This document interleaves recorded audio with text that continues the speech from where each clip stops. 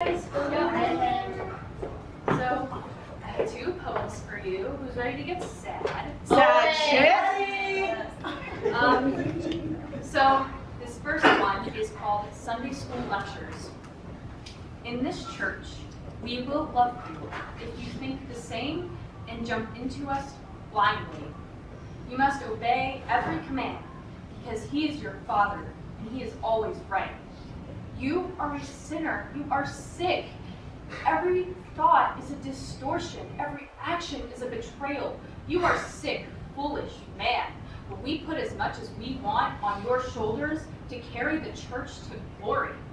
How lazy and sly can you be to tell us how to handle you?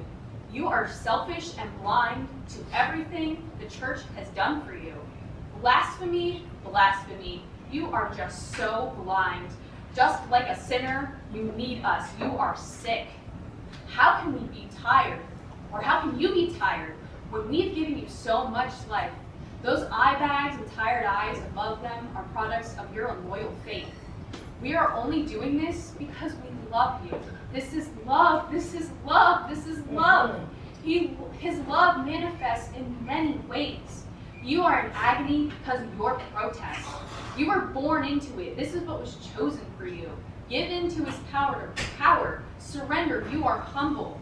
But we love you. We don't want to hurt you because your hurt is a distortion, because you are sick and you need us. The church is here for you. We've wanted this so badly. You must want it so badly because He is your Father. You look too anorexic to be here. We are scared for you. Fall backwards into us. Pray on your knees. Beg. We love you. This is love. But your thoughts are lying to you. Don't you feel the love forcing its way into you? You were scared once, we could tell. She has to be inside somewhere. Whatever happened to our sweet little girl? You are a sick sinner.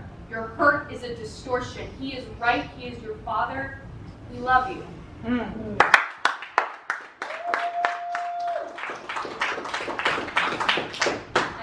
this last one is shorter. It is new. So New shit? It is called Sunrise Scaries. I slither and slide while the house is asleep. God even needs His rest in the bedroom just upstairs. I know the birds and how they start chirping around 4, and I try to listen to them for guidance, but they always sing me to sleep. The sun tucks me in, closes my eyes with its fingers, like a dead man, too petrified to close them himself. As the sun keeps rising, it clutches dread between its teeth, as its golden rays are spat onto me. The brightness tenses my body, 7 rolls around, and God makes His coffee. He works from home today. Thank you.